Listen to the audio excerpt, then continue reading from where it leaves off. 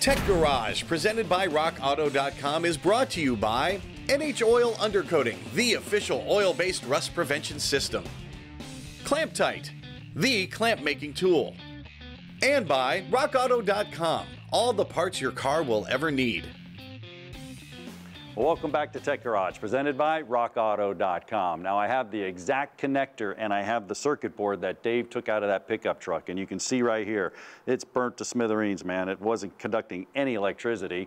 And our board right here, it's actually got some burns in itself. So what's going on? Well, it's too much amp draw. Well, no worries, Rock Auto has us covered. They sell a whole kit, and that's pretty neat because if I put this back together, I don't want to do the job twice. So the kit here comes with the wire harness with the big wires on it, also comes with the new circuit board, and voila, you actually got the butt connectors, which makes it real nice because we know how important good wire practices are here at Tech Garage. And you can take a look at this graphic right here. You can do a pigtail, T-type, Western Union, but the key is to use the tools and do them right. We have all the different tools here that you can solder with, and make sure you use the shrink wrap and rosin core solder when you're doing it. Now, what was Dave looking at? Well, this is pretty cool because we got the board right here.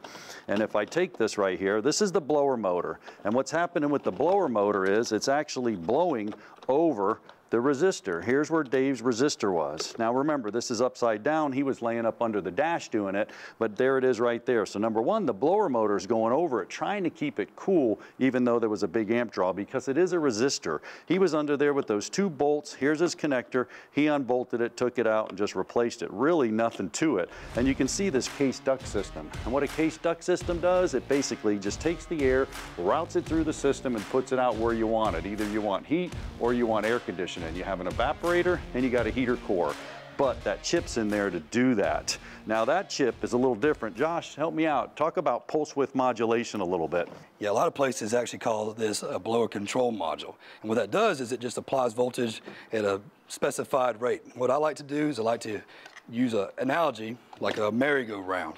And as I'm pushing my kids around on the merry-go-round, if I just give it a little push every once in a while, it spins slow. But if I really want to try to sling them off, I just increase my pulse, and I go around and around and around, and it just flies off. I'm getting sick. Not too fast. Now, on case duct systems, Josh, this is old school, so if you help me out, we can flip this over here, and we'll get it flipped over, and then I'll also spin it around here. And what we can do, I think I got a vacuum pump in the drawer located right here. What it is, it's vacuum actuated. So if I take this vacuum pump and I hook it up right here, you can see this is a vacuum actuator, and when I hook it up, Josh, if you'd be so kind as to give me some vacuum right here, I think we can go ahead, there it is, and then if I release it, bam, there it goes. One more time. Nice, so we're actually opening and closing the door just like that with vacuum. Now here's a tech tip for you. If your air conditioning's blowing on defrost, which a lot of people have, you're probably losing some kind of vacuum. Now it could be source vacuum coming into the case all the way from your motor, or it could just be one of these actuators are leaking. Now an old school trick, we used to take this control head and we would pinch these lines one at a time. And when the doors switched, we knew one of these lines were leaking, Josh. Now on the other hand, let's get into some high-tech stuff, man. You're all about electronic air conditioning. That's vacuum actuated. This one right here, controlled all different, man. This is an automatic AC system, and I have an electronic actuator here, a lot different. It is, and they start off with two wires, so all they would do is they would have polarity in one direction, and the door would open that way. But then they just reverse the polarity, and it'd go the other way. So that's just two wires, but now they're up to 5 wires.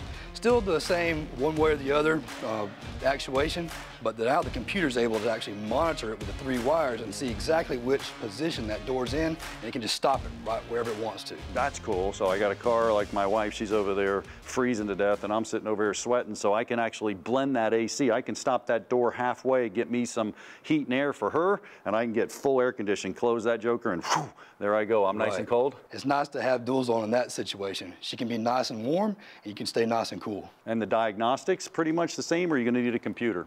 A computer. It's going to tell exactly where that door needs to be. If you want it 69 degrees or 72 degrees, it's going to have preset values to know exactly what position to have those doors in to get you at your optimum temperature. Well, there you go. Whether you have electronic air conditioning or old school air conditioning, it's still going to work the same. It's the same principle. The ductwork, the doors, the flow, and you definitely need that resistor block. Speaking of that resistor block, Dave's underway over there. Let's check in with him. we've got the connectors done on both sides, and only one thing to do, and that is to click this into place. And there it is. It sounded great. All right, we'll grab the key here, turn it on. We know the blower ran in high before, and only high, so we'll try it on low. Okay, hear the fan running. That's good news. Hey, it's going up here as we go to medium, medium high, and high. We've got all the positions. That means we got the problem solved. I love it when a plan comes together. When we return, John Gardner is going to be doing a little Garage Ed talking suspension. That's when Tech Garage, presented by RockAuto.com, returns.